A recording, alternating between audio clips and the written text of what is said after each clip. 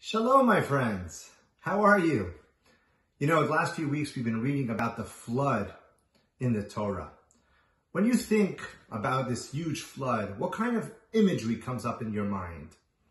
Thunderous, crashing waves, darkness, tremendous amount of death.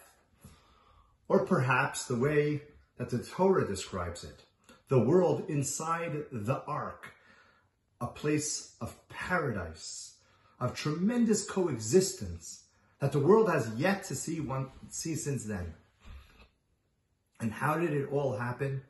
Because one man, Noah, refused to be fastened to watching his television and measuring how tall will the waves be, how ominous will the dark winter be, and instead decided to build an ark for his family and for the world.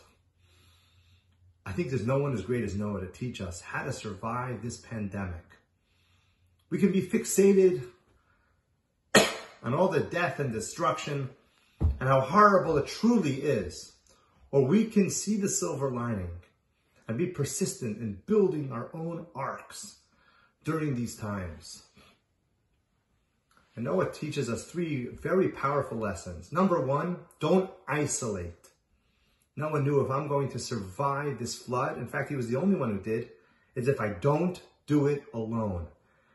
I need to gather together a few friends, and together, being connected with them, I'll stay afloat. I'll stay above the waves. Number two, don't hunker down, open up. Most people during these times, they turn inwards, they self-segregate, self-isolate, think only about themselves. And Noah says, now more than ever, I have to worry about other people. And Noah schleps every single creature he possibly can onto that ark. So day two will be part of the story of survival. And the third and final lesson, Noah's eye was on the future. Noah knew that very soon the flood will be over and the gates of the ark will open. And everybody's going to look in to see, hey, Noah, what did you do during this time? Did you binge on Netflix? Did you just get drunk the entire time?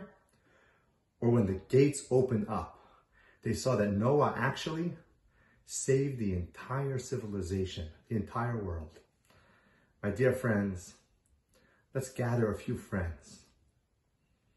Let's care and be sensitive about the rest of the world, volunteer, help as much as you possibly can. And number three, use this time to enter into our own personal arcs of study, of learning, of growth, so we come out enriched, deeper, and more sensitive human beings. Shabbat Shalom.